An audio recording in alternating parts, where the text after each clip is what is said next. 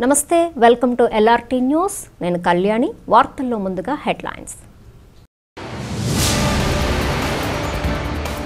వడగండ్ల వానతో నష్టపోయిన రైతులను ప్రభుత్వం ఆదుకోవాలని కాంగ్రెస్ నాయకులు ఆది శ్రీనివాస్ డిమాండ్ చేశారు అకాల వర్షాలతో తడిసిన ధాన్యాన్ని ప్రభుత్వమే కొనుగోలు చేస్తుందని రైతులెవరూ ఆందోళన చెందవద్దని చొప్పదండి శాసనసభ్యులు సుంకె రవిశంకర్ పేర్కొన్నారు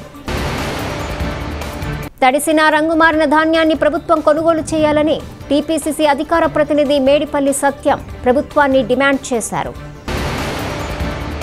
ఎల్లారెడ్డిపేట మండల కేంద్రంలో పారిశుద్ధ్య కార్మికులకు నిరుపేదలకు జిల్లా కాంగ్రెస్ నేతల ఆధ్వర్యంలో నిత్యావసర సరుకులు పంపిణీ